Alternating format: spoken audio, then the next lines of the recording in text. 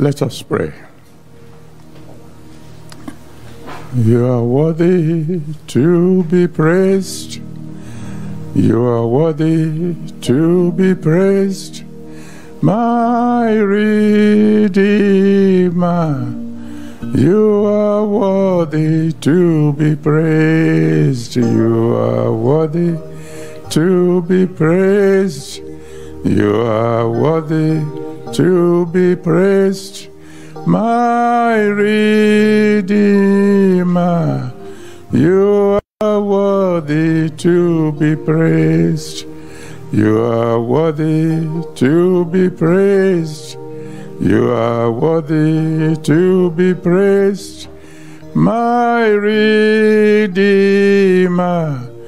You are worthy to be praised. You are worthy to be praised. You are worthy to be praised, my Redeemer. You are worthy to be praised.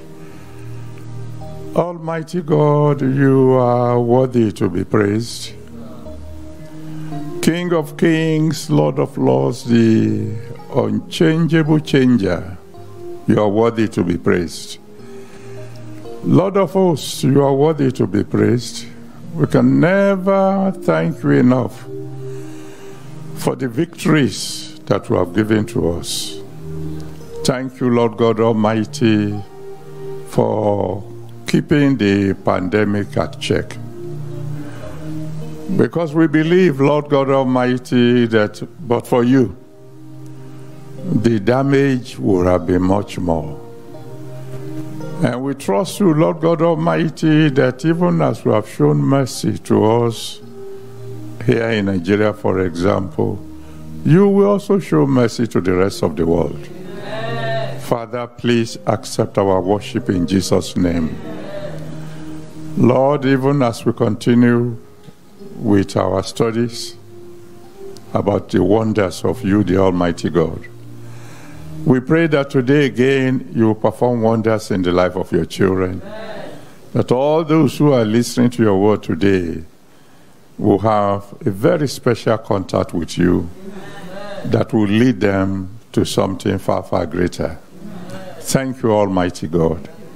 In Jesus' mighty name we have prayed. Amen. Amen. Well, let someone shout hallelujah. Hallelujah. Please be seated. We are continuing with our series within the series as we go to part 2 of Wonders of Divine Contact. Our text, as you remember, is Isaiah chapter 41 from verse 10 to 13. Isaiah 41 from verse 10 to 13.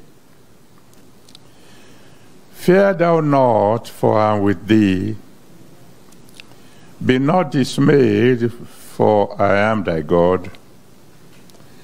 I will strengthen thee, yea, I will help thee, yea, I will uphold thee with the right hand of my righteousness. Behold, all they that were incensed against thee shall be ashamed and confounded. They shall be as nothing, and they that strive with thee shall perish. Amen. Thou shalt seek them and shalt not find them. Amen. Even them that contended with thee.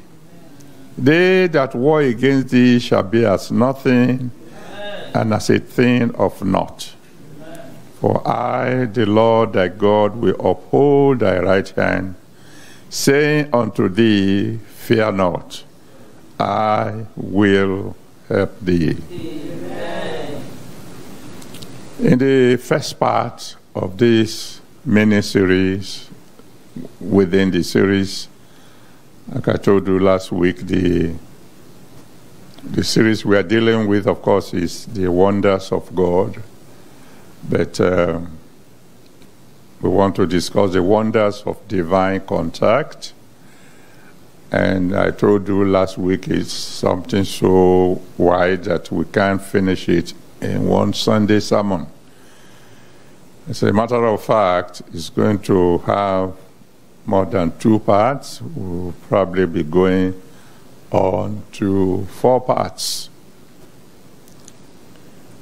But we learned last Sunday that the first contact between God, the Almighty, all-sufficient, all-wise, all-knowing God,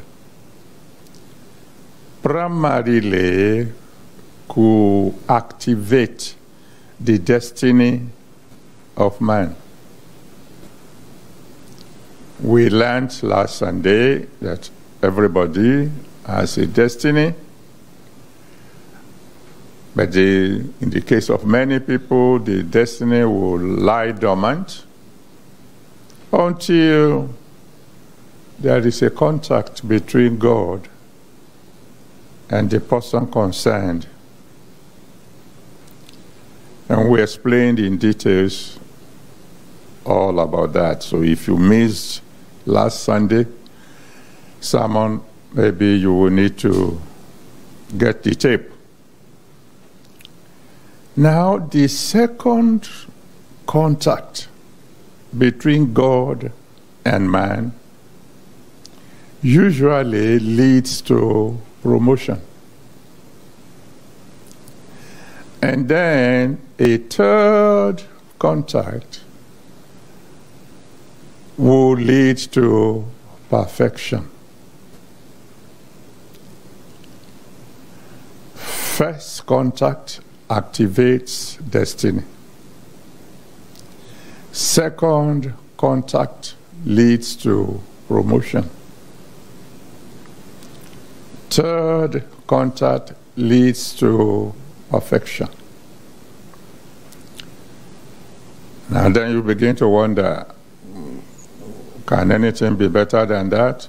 Well, you will learn next Sunday that there is something called permanent contact. And then you see what that one can produce. Now let's talk about the second contact briefly. Everybody knows, at least those of us who are children of God, we are fully aware that God is the promoter. The Bible made it clear, promotion comes from God. And that God can promote the most unlikely persons. We've learned this in the past. 1 Samuel chapter 2, verse 8. 1 Samuel 2, verse 8. A God can pick up a beggar from the dunghill and promote him until he becomes royalty. Of course, we also know, by the time we begin to discuss the third contact, we also know that our God is perfect. James chapter 1, verse 17, James chapter 1, verse 17 tells us that every good and perfect gifts come from God.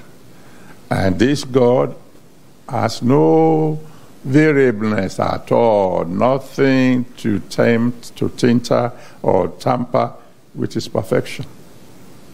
As a matter of fact, in Mark chapter 7, from verse 32 to 37, Mark 7, 32 to 37, the Bible says, he does everything well. So what happens when there is a second contact between God and a person? Let's take the case of Joshua as an example. As we learned last Sunday, Joshua had his first direct contact with God when God said to Moses, "Lay your hands on him." And then the second contact now came after Moses died, in Joshua chapter 1, from verse 1 to 8. Joshua 1, from verse 1 to 8.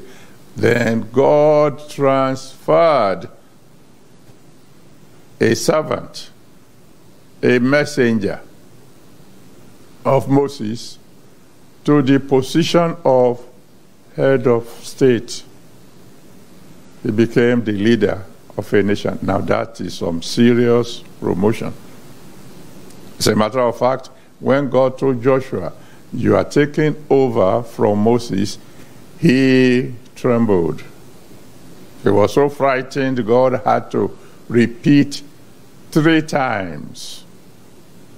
Be strong and of a good courage. And I don't blame him.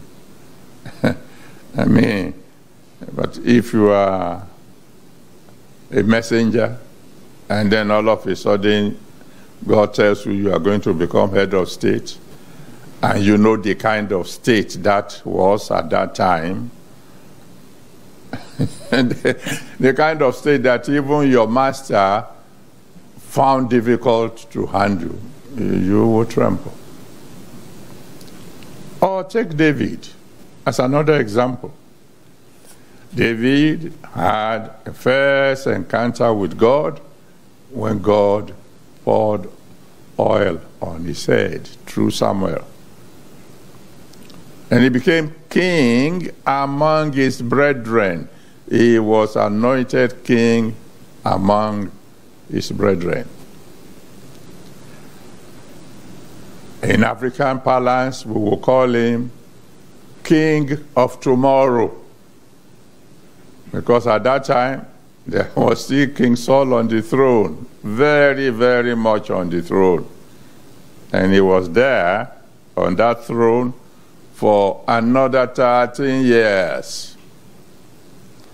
But then David had a second contact with God.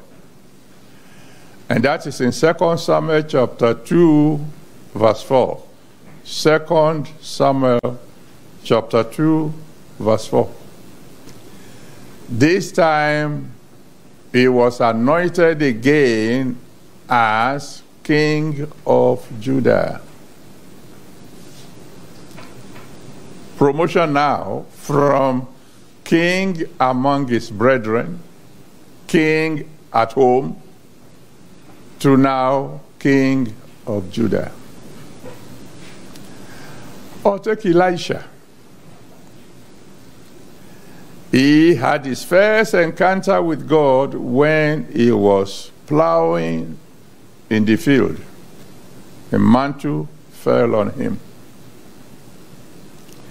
But then, after the little discussion between him and Elijah picked up his mantle again.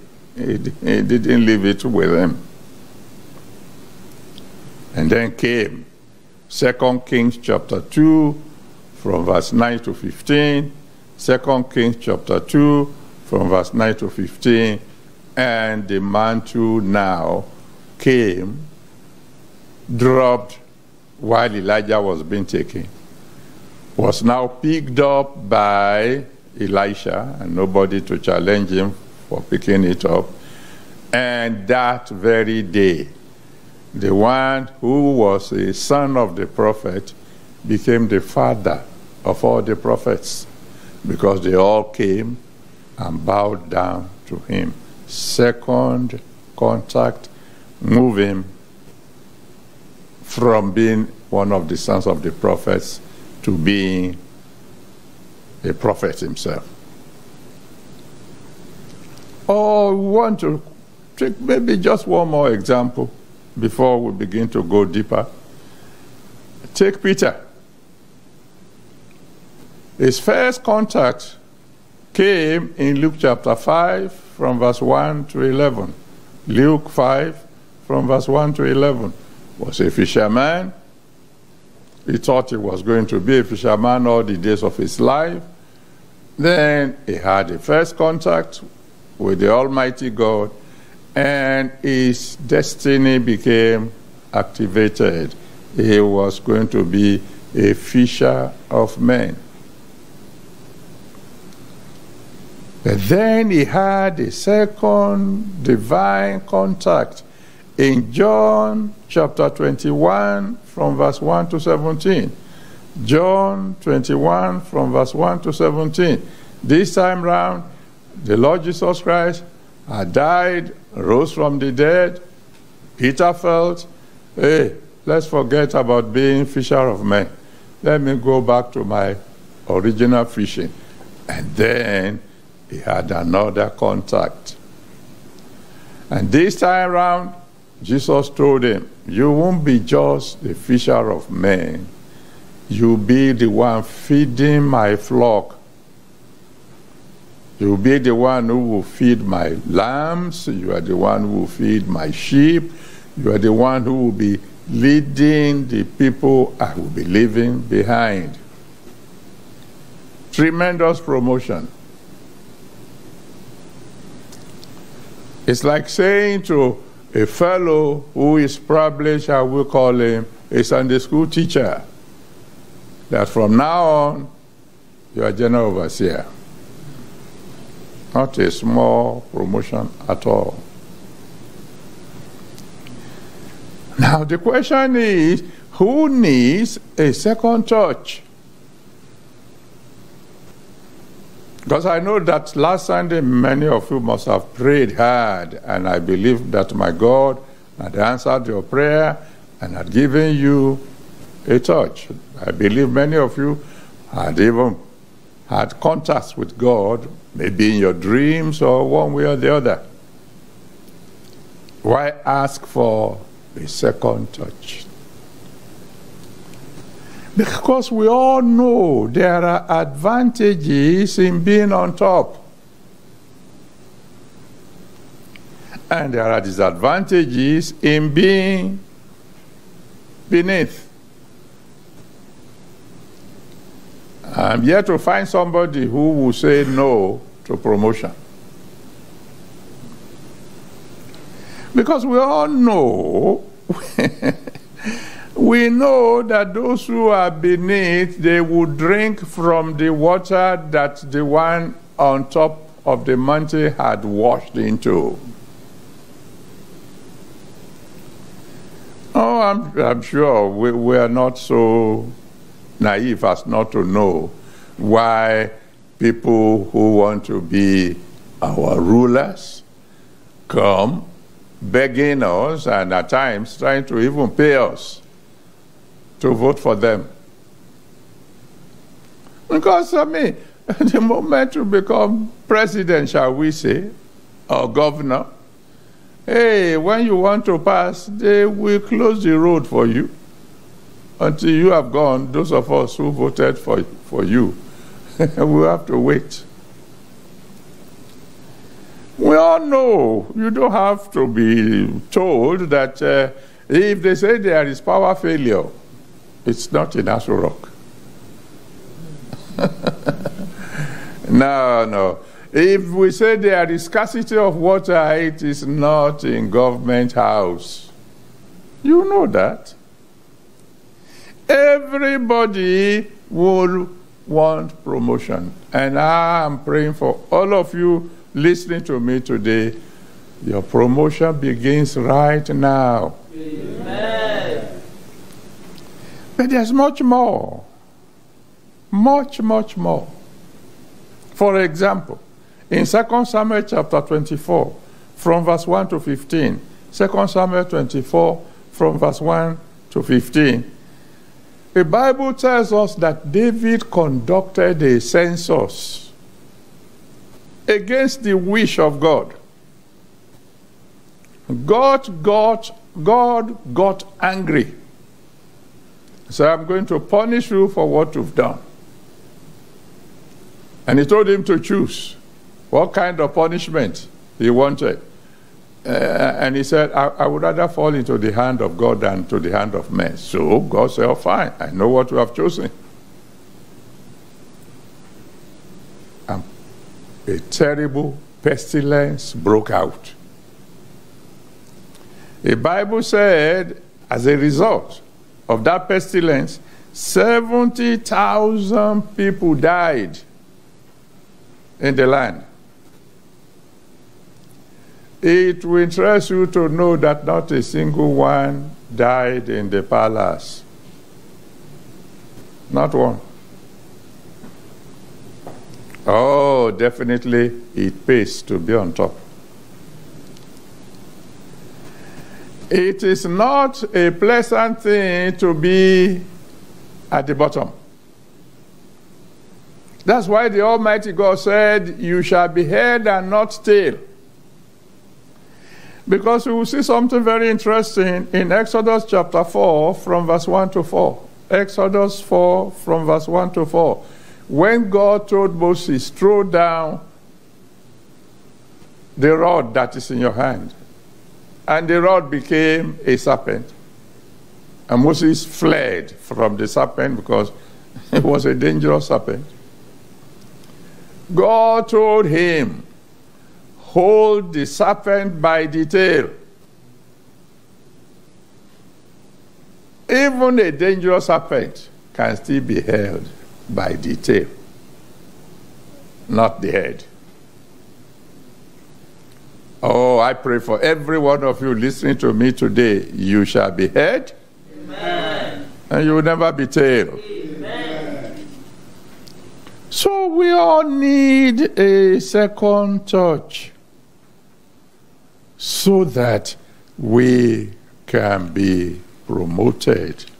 God wants us to be promoted. The good news is there is always room at the top. I'm sure you've heard the statement again and again. There's always room at the top. If you read Daniel chapter 6 from verse 1 to 3, Daniel 6 from verse 1 to 3, the Bible spoke about a king who had many provinces under him. And he had a lot of governors governing over these provinces. And then he selected 3 out of the numerous ones to be supervising the 120.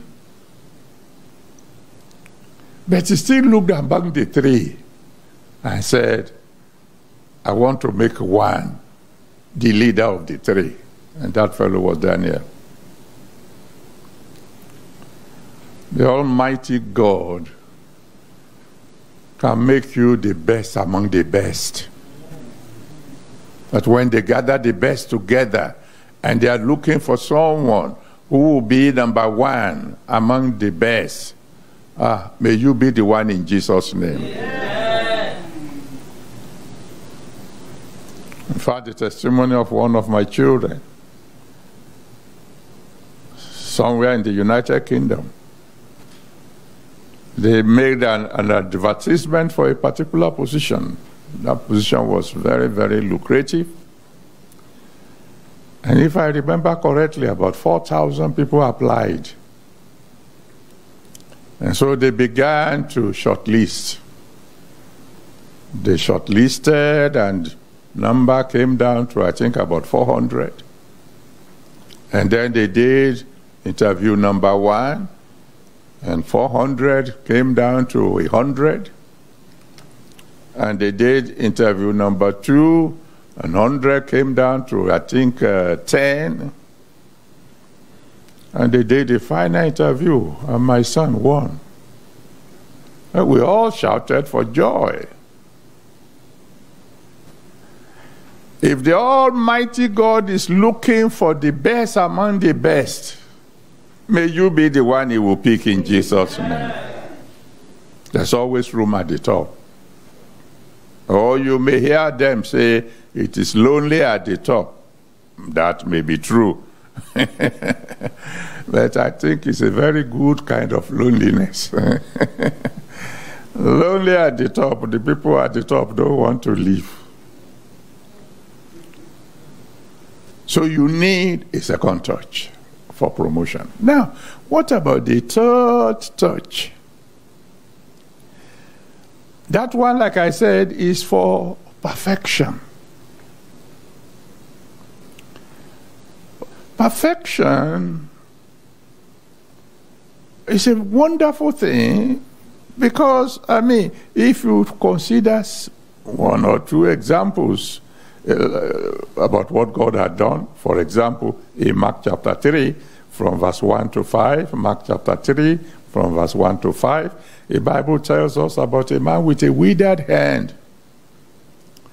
And when Jesus Christ saw this man, in spite of the anger of those who are around, they don't want the withered hand to be healed, Jesus asked him to stand forth and to stretch forth his hand. And when he stretched it forth, the Bible said he became as whole as the other. That means the healing did not stop halfway. Oh, I'm sure you know many people who are seriously sick, and then they went to the hospital, and the doctors did their best, and the fellow recovers, quote and unquote. Recovers because they say, okay, you will not die, but for the rest of your life, you will be taking the following drugs consistently. And that's not the way my God does it. When he heals you completely, perfectly. Let me give you another example. In Mark chapter 8, from verse 22 to 25. Mark 8, 22 to 25. The Bible said they brought a blind man to Jesus Christ. And he took him by the hand. Now that is contact number one. Led him out away from the crowd. And then spit on his eyes, touched his eyes. Contact number two. And said, what can you see?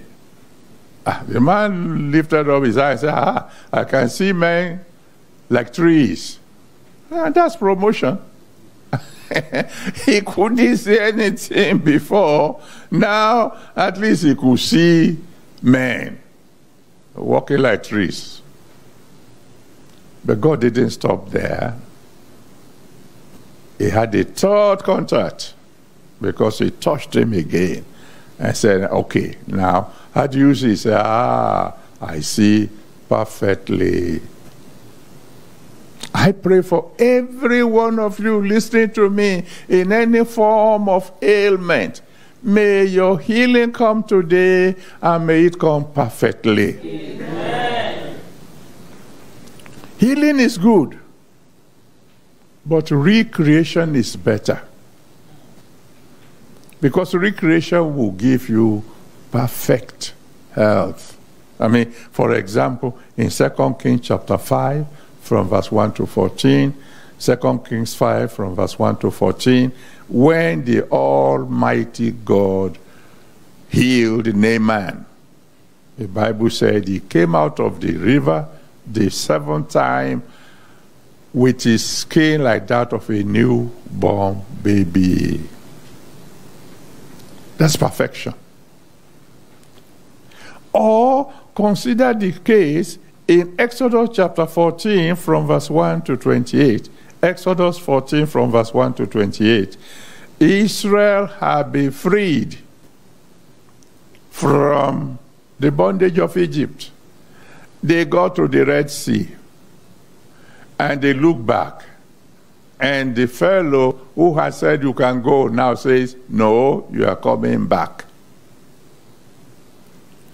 Their deliverance was not complete until all those who could bring them back into captivity drowned. It's only then they can now say, hey, glory be to God, we are free indeed. I'm not sure you understand what happened in Mark chapter 5 from verse 2 to 19. You've heard me refer to this case again and again because I spent quality time studying the story of the madman of Gadara. Maybe one of these days God will give me an opportunity to write a book about him. You know, when God cast out the demons in him, and the demon said, all right, you've driven us out of this man, let us go into the swine. God gave permission. And you know what followed? The Bible said the swine ran headlong into the sea and drowned. That madman of Gadara was only completely free when all the demons that were tormenting him were drowned. They drowned with the swine. It was only then that Jesus Christ could now say to the madman, now begin as an evangelist.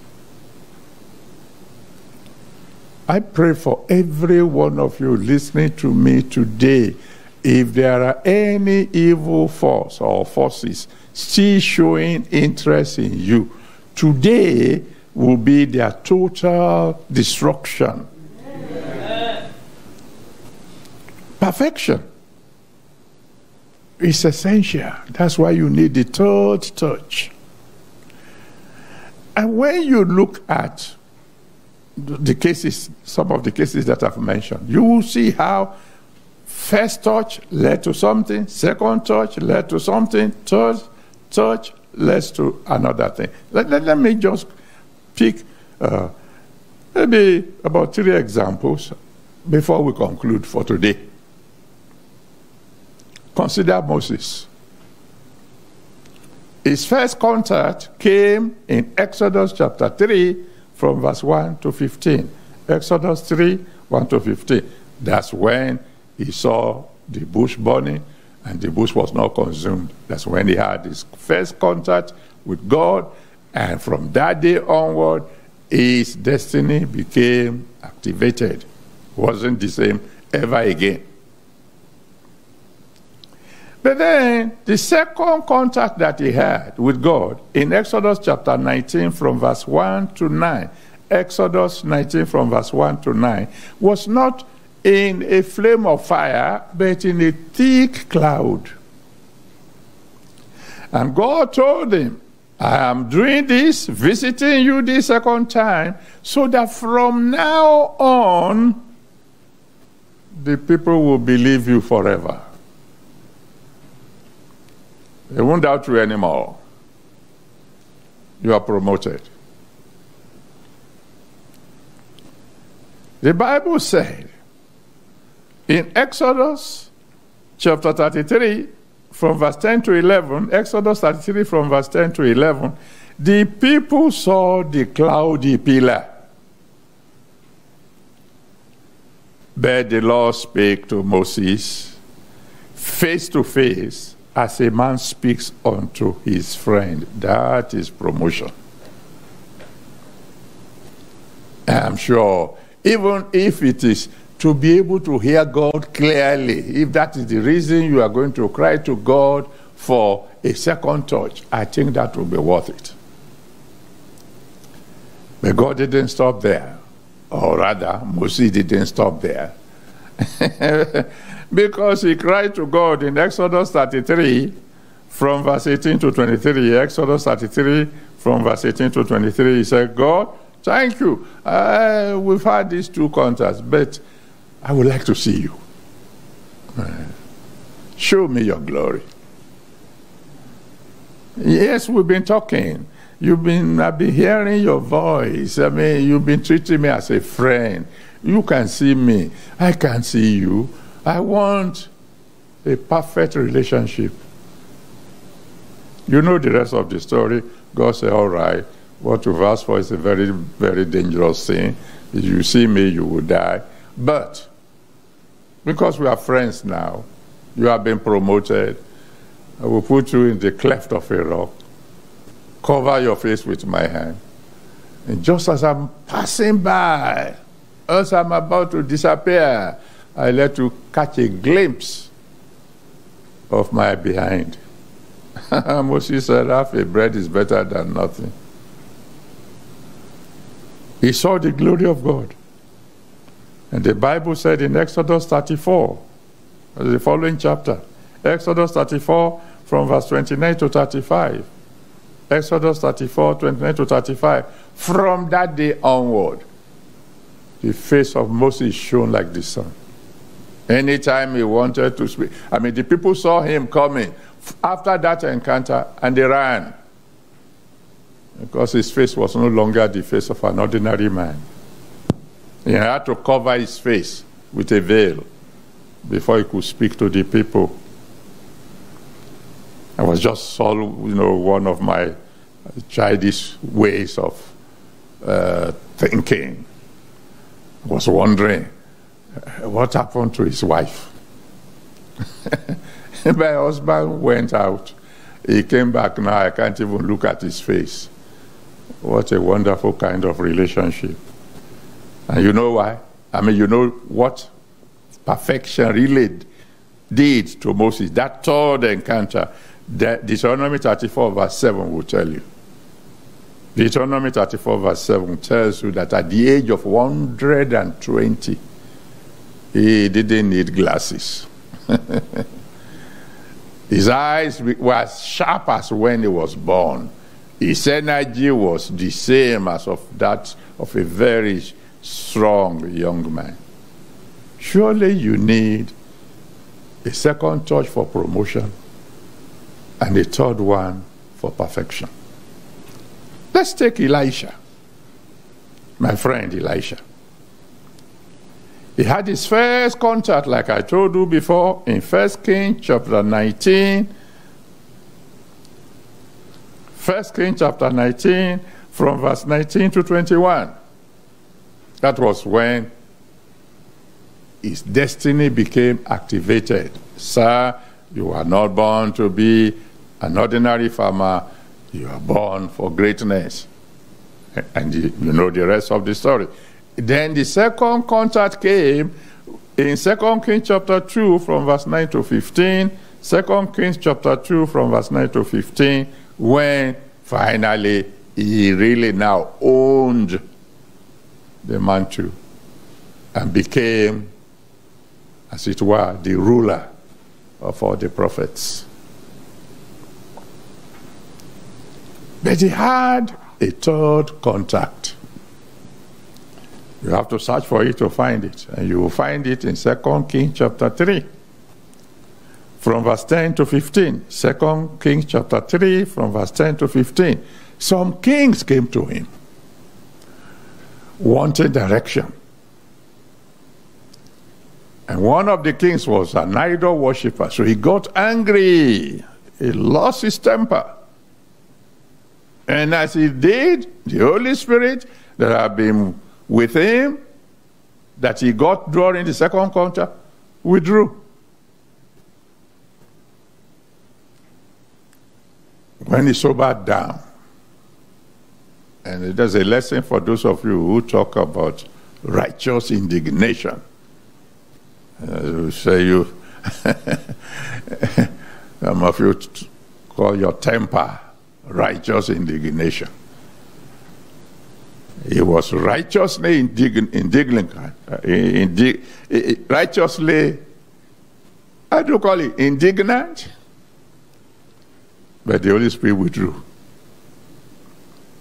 They had to call for a minstrel to sing praises to God before the Holy Spirit came back. And he had a third contact. From that moment onward, Elisha became perfect. And I prove it to you. In 2 Kings chapter 2, from verse 23 to 24, 2 Kings chapter 2, from verse 23 to 24, after he has received a double portion of the spirit of Elijah, and he was going, and then some children, little children, began to call him, "Behold the dead man, get away from here, get away from here." His temper rose. He turned, looked at them, and cursed them in the name of the Lord. With the tremendous power he just received, several children died that day. But after the third contact, you will never find him doing that kind of thing again. As a matter of fact, in 2 Kings chapter 6, from verse 8 to 23, 2 Kings chapter 6, from verse 8 to 23, when a king sent an army to go and arrest him, because by now his power had become legendary.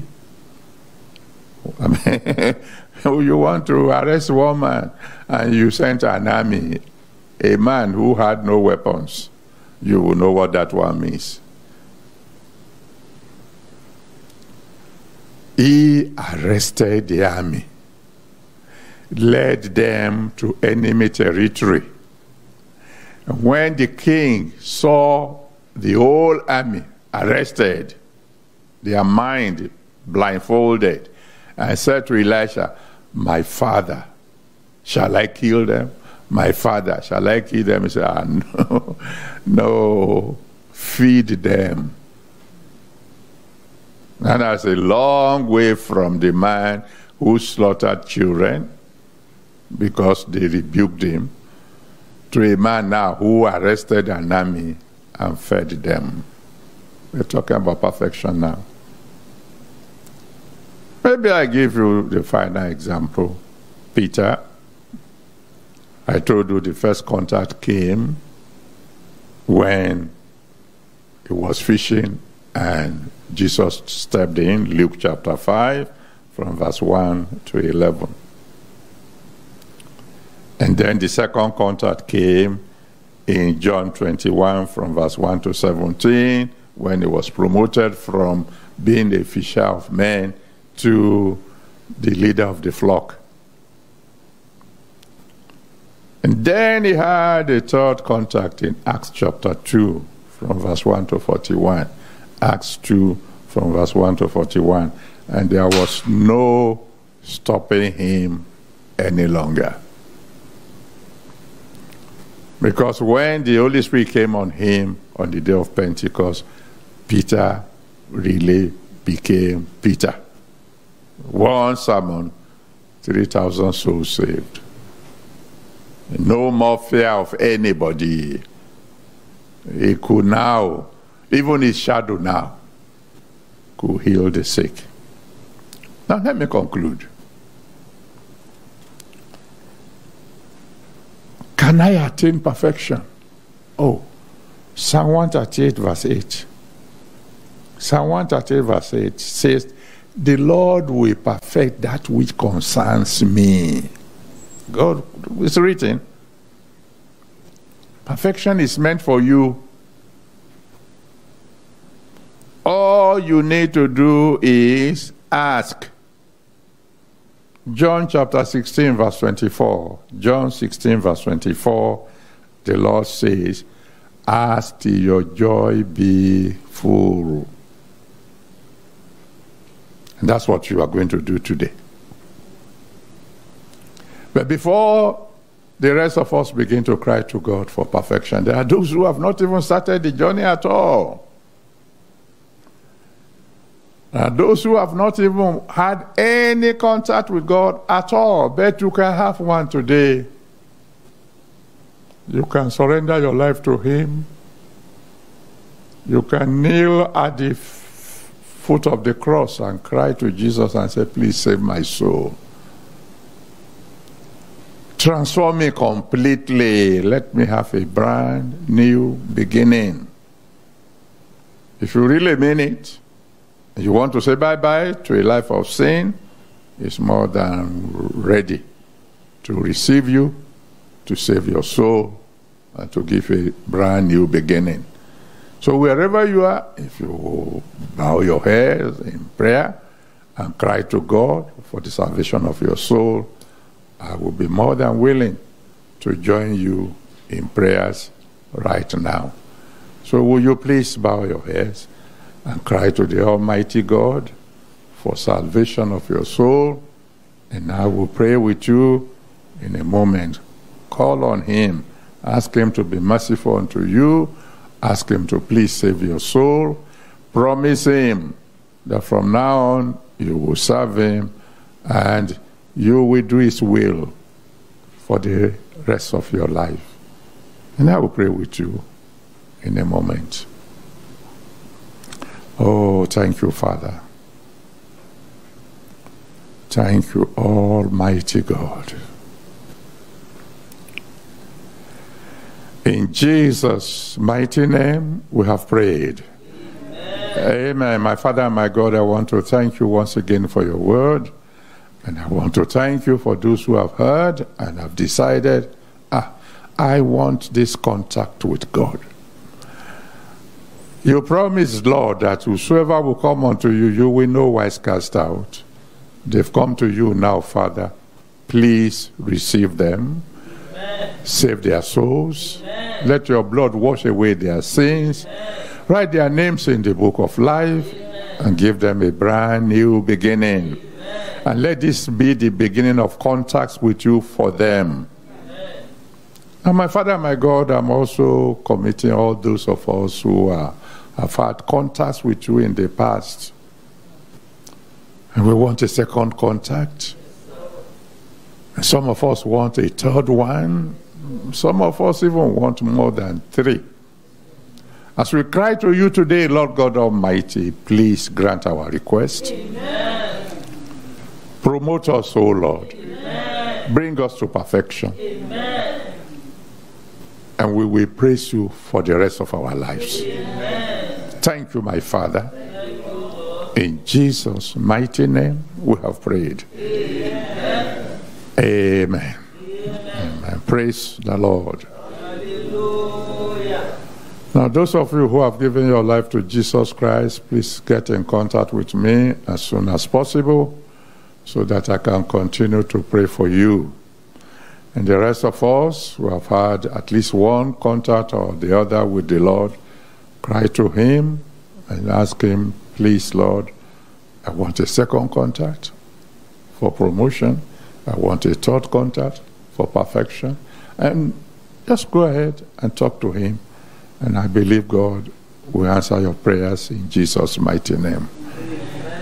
Amen. Amen. Praise